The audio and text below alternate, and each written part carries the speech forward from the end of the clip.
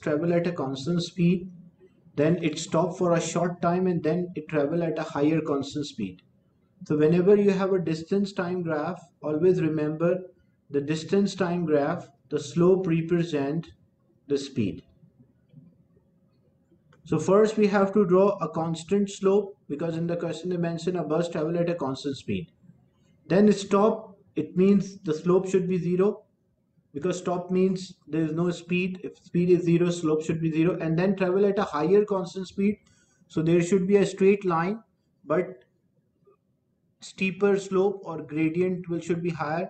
So first a bus travel at a constant speed, so we draw a straight line, constant slope. Then it stopped. So when the object stopped, speed is 0, that's why it is a horizontal line, but it is a short time as they mentioned, so we don't have to draw very long, it should be a short. And then it travel at a higher speed, higher constant speed. So how we represent a higher constant speed? So we should draw much steeper slope. So first and the third part, both cases the speed is constant, but the only difference between the two is one is having a higher speed than the other.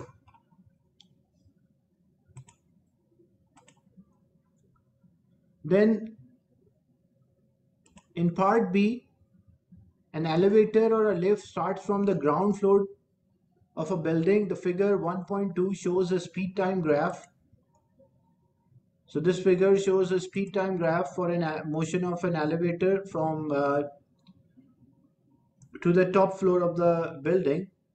In the question, use the graph, determine the distance. So whenever you have a speed time graph and you need distance, so area under the graph will give us the distance travel. So the distance travel is equals to area under the graph. So we'll check what shape it is making. You can solve this in two ways. Either you divide into two triangles and one rectangle. That is one way. Or you can consider this as a trapezium. So in a trapezium, you will take the two parallel sides.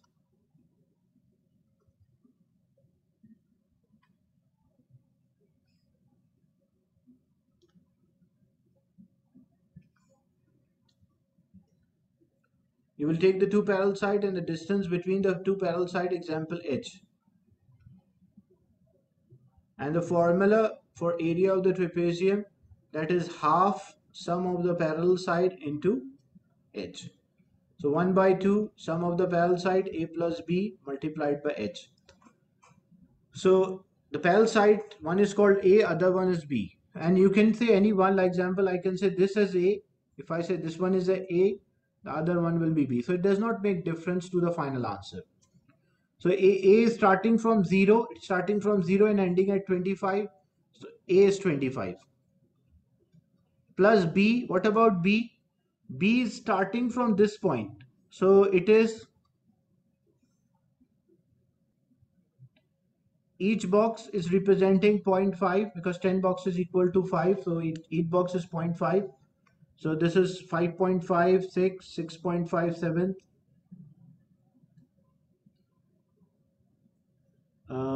1, 2. So this is 7.5.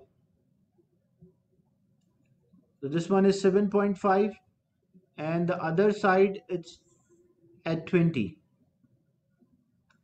So this is at 20 mark. So from 7.5 to 20, how much is the length? This total length for B from 7.5 to 20, that is 12.5.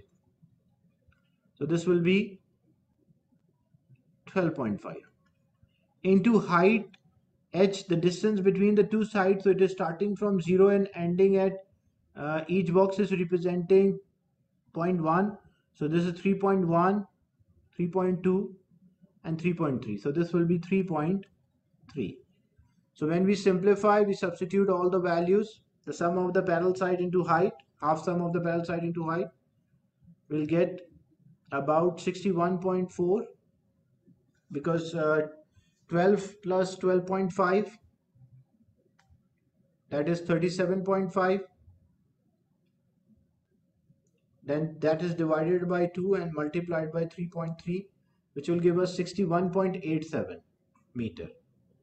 So 61.87 meter, or approximately we can say it is 62 meters.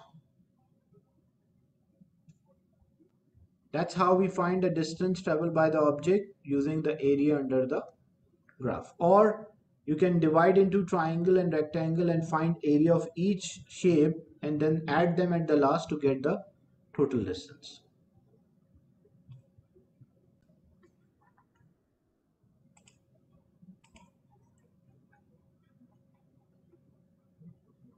In question 2, figure 2.1 shows a dummy of a mass 70 kg used in a crash test to investigate the safety of the car.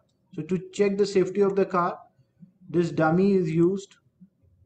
The car approaches a solid barrier at a speed of 20 meter per second and it crashes into a barrier and stops suddenly. Calculate the momentum of a dummy immediately before the crash. So look, if a car, like example, if I say you are inside the car, if the car is moving at a speed of 20 meter per second, so what is your speed? Your speed is also same because you are inside the car.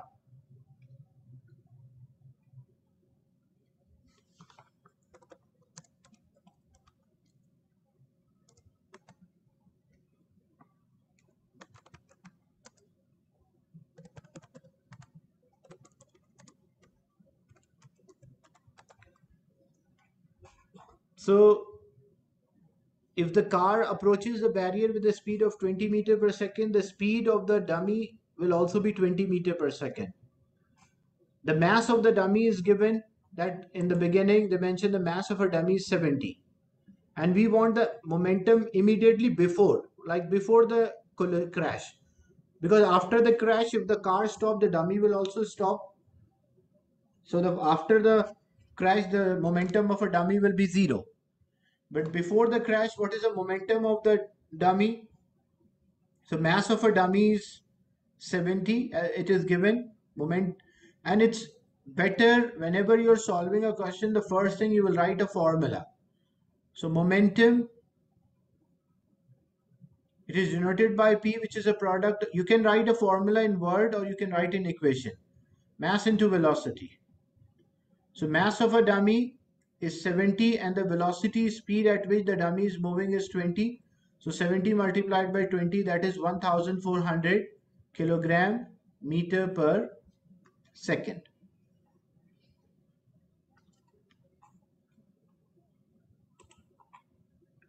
Then determine the impulse that must be applied to a dummy to bring to rest. So impulse is a change in momentum. Look, that finally this is the initial momentum of the dummy, which is 1400 kilogram meter per second. And when the dummy will stop, what will be the final momentum? The final momentum will be 0 kilogram meter per second. So we want an impulse. Impulse is a change in momentum, that is final minus initial. So final is 0, initial is 1400, so we'll get 1400. You can write Newton second or you can also write kilogram meter per second. It won't make difference because the unit here, Newton second, is equivalent to kilogram meter per second. And impulse, the formula for the impulse is a final momentum minus initial momentum. That is impulse. So this was the initial momentum of the dummy. As the dummy stopped, finally it will stop. So the final momentum is 0. When we subtract the two, we'll get the change in momentum, which we call impulse.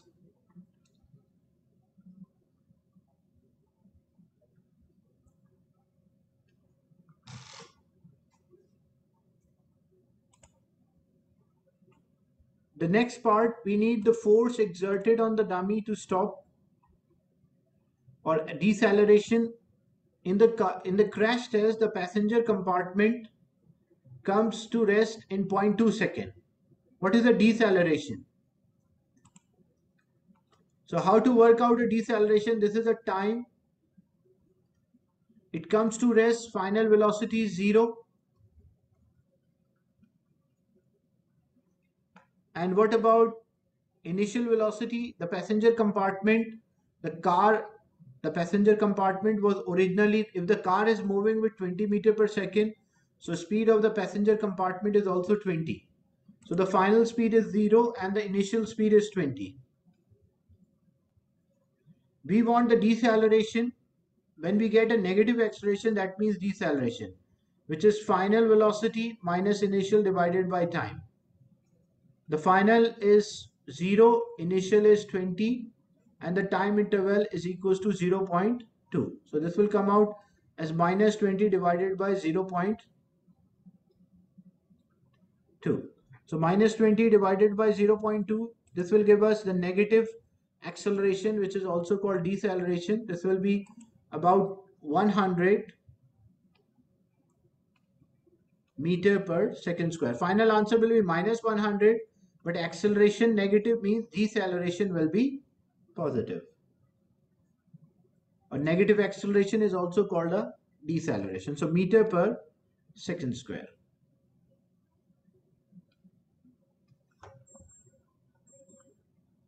A seat belt and airbags bring the dummy to rest so that it does not hit the windscreen. The dummy has an average deceleration of 80 meter per second square and the mass of the dummy is 70. We want the force. So how to calculate the force? The formula to calculate force, F is equals to ma. Force is equals to mass multiplied by acceleration or deceleration.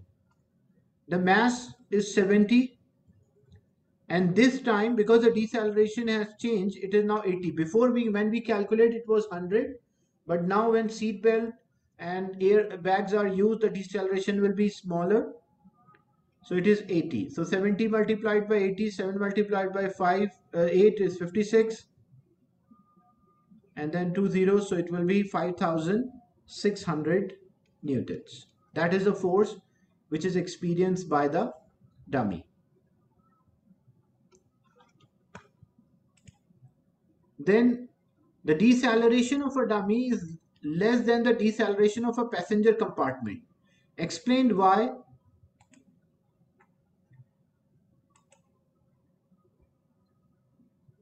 Yeah, it will be, that's true. If it is given deceleration, when you substitute F is equals to ma, mass is 70 and deceleration is there, so we substitute minus 80. When you substitute minus 80, you'll get minus 5,600 Newton. That is right. Negative sign only shows direction, like if the dummy is moving forward, the airbags and the seat belt will apply force in opposite direction. That is the significance of a negative sign. But if you use negative sign in your calculation, that is also the right way. The deceleration of a dummy is less than the deceleration of a passenger compartment. Explain why this is a benefit for the safety of the passenger. Look, if the deceleration of the dummy is less or small, it means there is less force on the dummy or the passenger.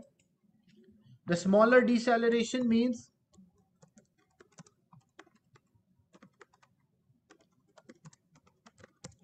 lower resultant force.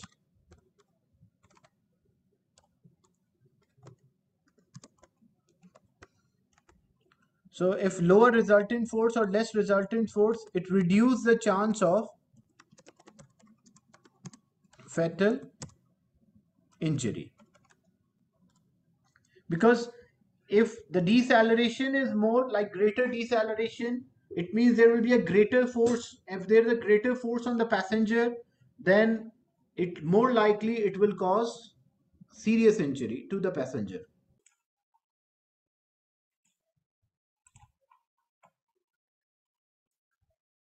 In question 3, figure 3.1 shows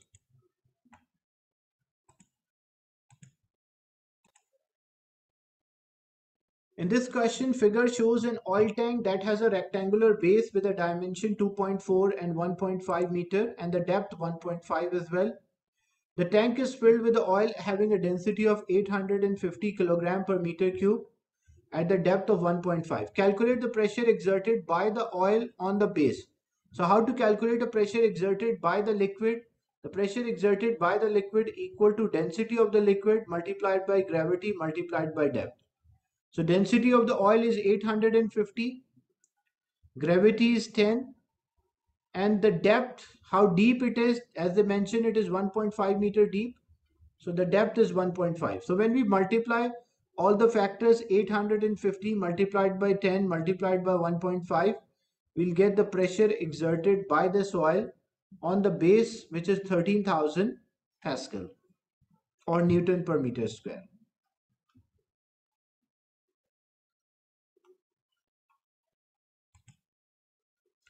Yeah, 12,750, that is right. And even in exam, you will write 12,750.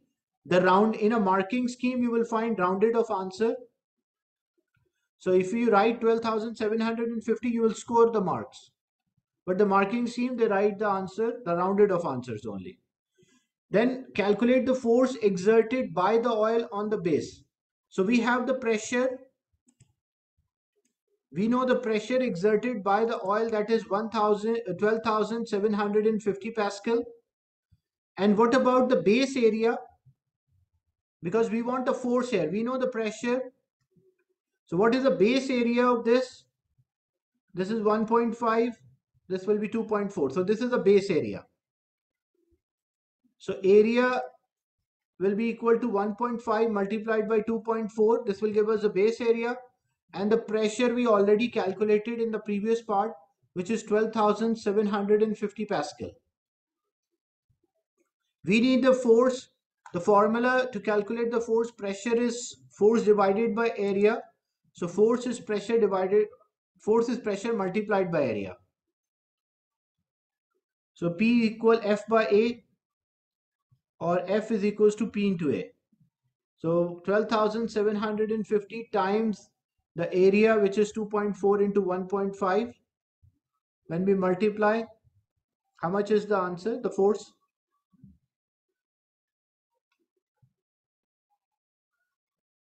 2.4 into 1.5 into 12,750. 12,750 times 2.4 times 1.5, which is 45,900 Newton. So marking scheme 45,900, they rounded off to 46, but you can write 45,900.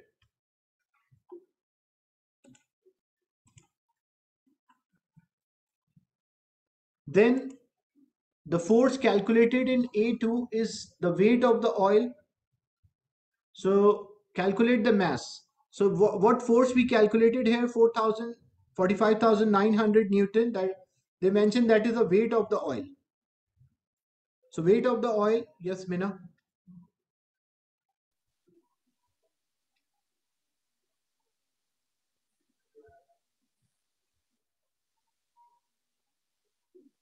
They mentioned weight is equals to force which we calculated. So the force which we calculate, 45,900 Newton, is a force which we calculated. They say that is also a weight. We need the mass now. So formula, weight is equals to mass into gravity. So weight is 45,900 or 46,000 if you round it off. Mass we don't know, and the gravity of the earth is 10. So when we solve, divide by 10. So it will come out 4,590 kilogram. That is the mass.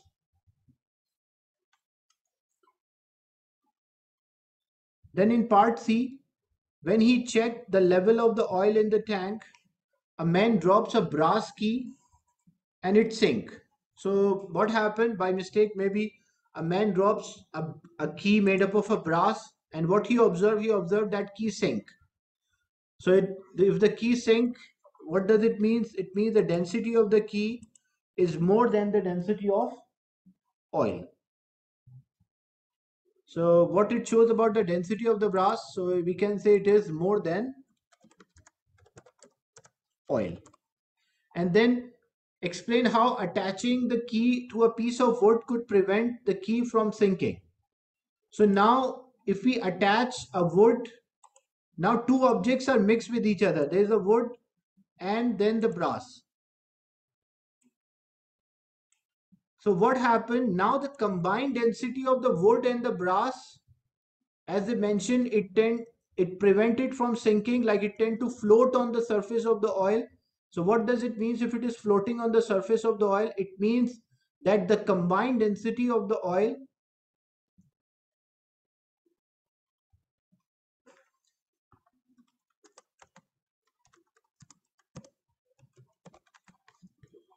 so it means the combined density of the wood and the brass is less than the oil. That's why it is floating. So when we combine the wood and the brass, so we observe the combined density of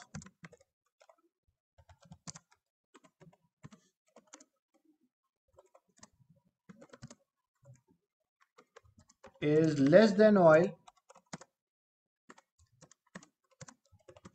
so it float, or it does, or it prevent it from sinking.